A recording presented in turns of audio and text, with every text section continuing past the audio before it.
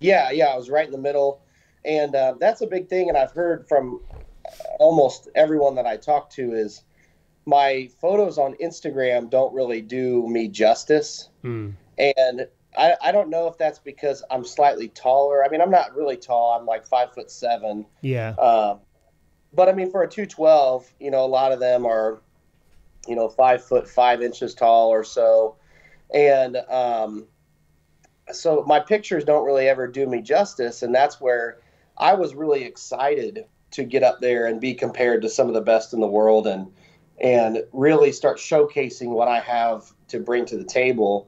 And just like you said, it's hard when you're just looking at photos or individual photos, or even if you're not at the show, because even the camera angle, whatever side of the stage the photographer's on, may make somebody appear larger than others.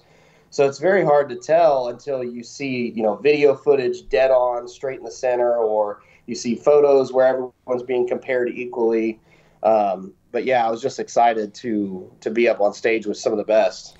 First of all, when I did the 212 New York review on MD, if you watch it, I actually said to my producer, I said, I think he's 5'7".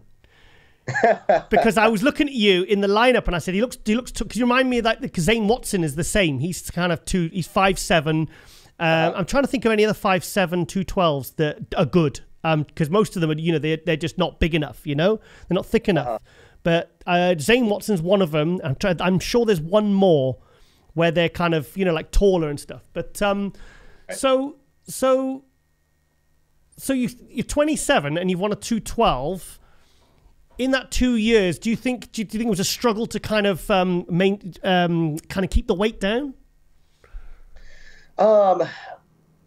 Not too much. And actually, we didn't really like force myself to stay light.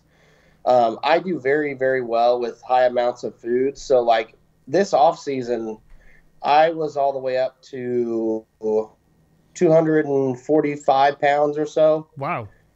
Yeah, so I got a little. This was my biggest off season that I had, and I was getting a little nervous about making the weight because trying to drop 30 pounds or a little bit more than 30 pounds seemed a little bit daunting. But no, I mean, we knew that I had room to grow.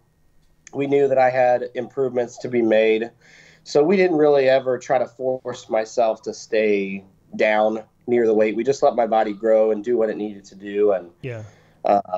yeah, it wasn't too bad. So is your best physique literally under 212? Because sometimes like you get guys who say, well, like I look my best at 215, but I've got to make weight.